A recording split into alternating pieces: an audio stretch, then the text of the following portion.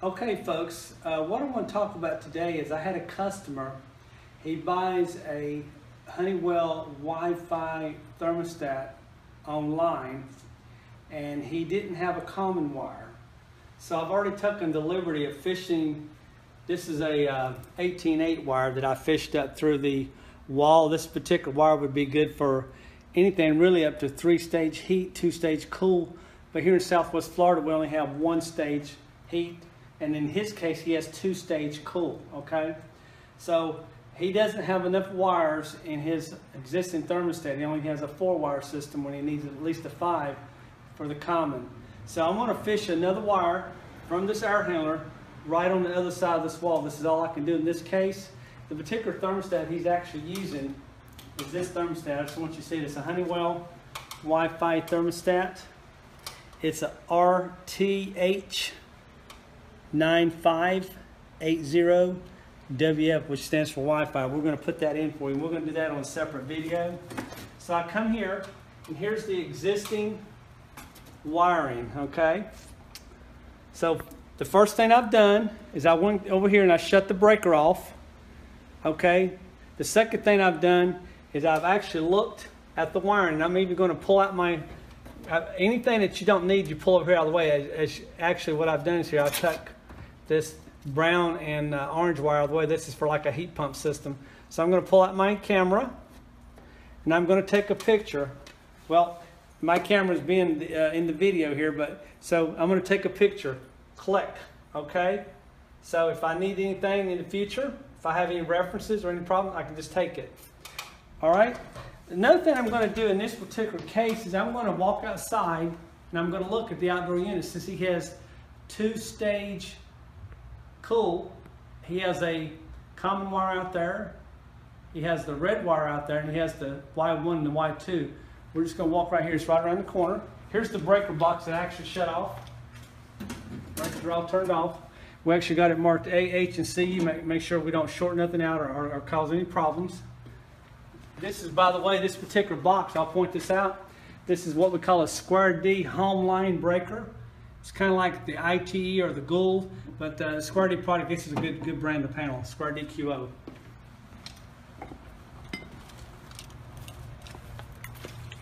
Here's the outdoor unit. This particular system is an Amana, okay? And I want you to look at these controls here. Yeah, don't get all crazy over this.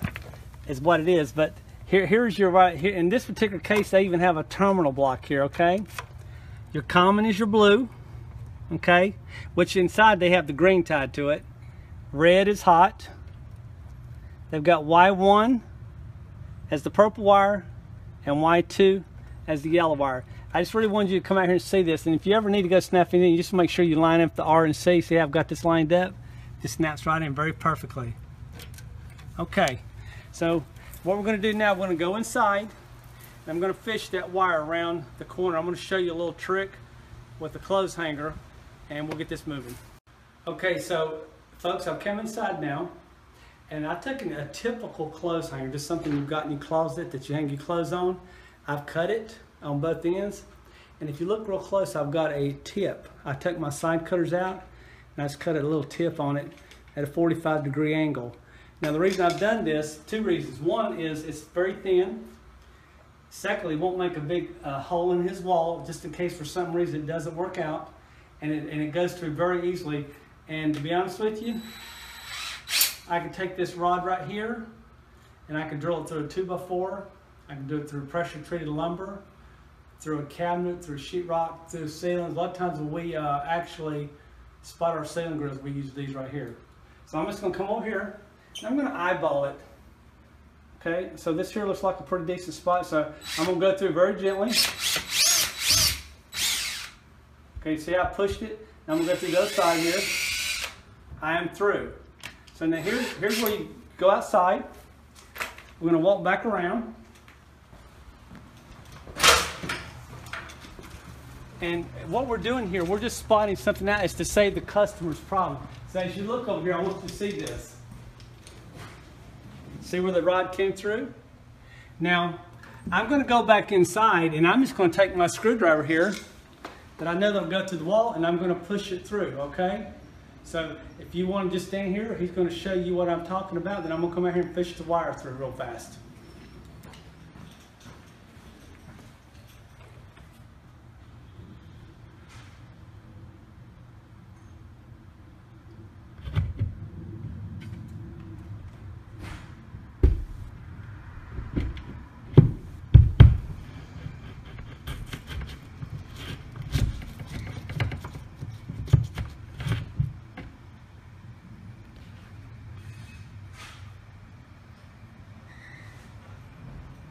Okay, now see how easy that was, guys? So now I'm going to take my 8-wire.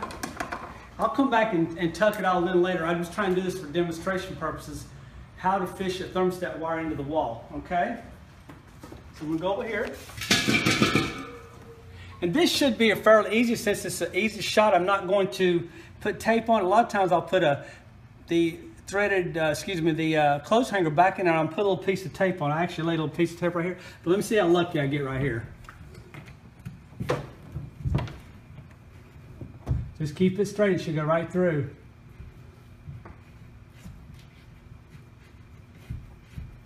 Okay, let me see if I got lucky there, guys.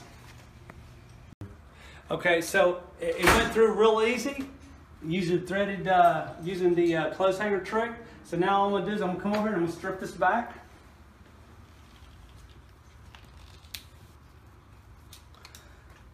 And now you see he's got all the wires he needs out here for his new Honeywell Wi-Fi thermostat. Okay, now we're going to go back. What wires do we not need? We don't need this black one for now. We're going to use the blue. That's going to be the common. We will not need this green one and not need this orange one, okay? So now I want to show you what he's got here. This is his existing thermostat. This is the old one, okay? So here's what we got. So he's got the Y2. He's got the green. He's got the W, which is heat. Y1 and R and RC, you see the little, they're interconnected. Okay, what he's missing here is the common wire, and that's the whole reason we're here fitching the wire in. Okay, so I've got my wire fished up into the air handler now, and folks, I just want you to look at this, okay? This is really for your technicians and for your do-it-yourselfers, and maybe for some owners that are new in the industry. So I'm going to follow industry standard as much as I possibly can, okay? So I probably should go inside and show you my other thermostat, but I'll do that in just a second for you. So here's what we're going to do. So my green wire, so here's my green wire from my thermostat box. I just want to show you this up here. Here's my control panel. Okay, this is, once again, this is an Amana system. And if you look down here, here's my common, here's my thermostat, and then up at the top it kind of goes to my, actually my outdoor unit. That's what this other harness is for, okay? So I'm gonna do this very slow and easy for you. So I'm gonna unhook the green wire from the thermostat wiring, and I'm just gonna tie my new green wire to it. Okay, now here's the most critical wire. Here's the whole reason we're doing this job to start with. I used inside Y1 is the first stage compressor. So I used the brown wire inside. I was going to use the black, but brown's more of a common wire for common. So I'm going to go ahead and use the brown wire. Now I'm hooking that brown wire up to the blue wire, which blue wire is common on most industry standard equipment, and really that's pretty much anything that energizes and cool. The blue wire is the common, okay? The ring, the ruds are usually brown, but we'll talk about that later. All right, so there's two of my wires out of the way. Now I've got my yellow wire, which was my 2-stage outside. So I'm just unhooking it. I'm gonna hook this back up. And folks, if you just take pictures of everything and really watch what you're doing, this is not difficult, okay? I don't recommend the average homeowner trying to do this kind of stuff, because they'll end up most of the time crossing over the wires. They don't understand really industry standard is the thing, okay? Now I've got a red wire here. Now this is the red wire coming from the equipment, and this is the red wire that was going to the flow switches down through here, okay? So I'm just going to take the red wire that's coming from the equipment. I'm going to unhook. Okay, you know what? I'm going to leave this one here like it is. I apologize. I grabbed the wrong wire, guys, so forgive me. I'm going to unhook this wire going into my cable that ties up into my equipment, okay? My old thermostat wire. So I'm going to take this and just put this over here. And that's the safety switch. So if there's a flood or anything, if there's a problem, it shut it down. Here's the switch it's all tied to, just so you know what we're actually doing here. That's what this does, okay? So all we've done is break it. Now, I've got the blue wire, which was my first stage compressor. So once again, I'm at my thermostat wire. I'm just going to unhook it. And I'm going to tie this back together.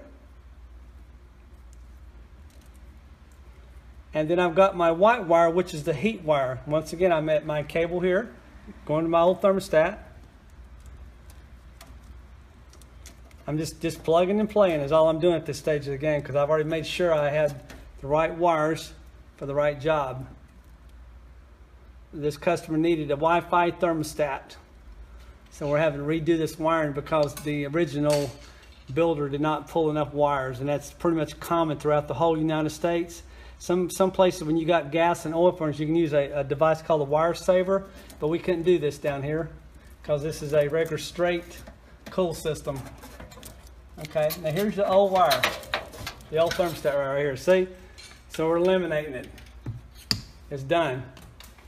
Okay, so folks, that was really it. I'm going to walk inside. I'm going to show you the thermostat inside that we put in, and that's really all there is to it. So I want to show you how to put the wires in this particular Honeywell thermostat.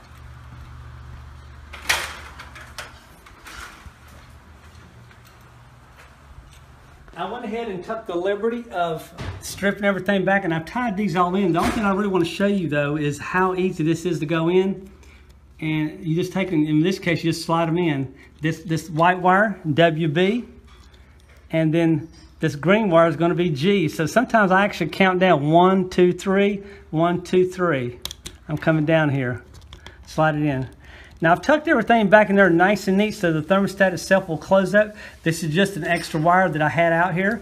So you never cut anything off. You always want to save it because you never know in the future what you may need, okay? Things are always changing. And here is the thermostat that's going to go with it, okay? So we should be able to just put it right on. It should close. So folks, if you have any questions, we blog on everything. You can go to our website, jonesairconditioning.com. If you like this video, please share, please subscribe, and please comment. Have a great day.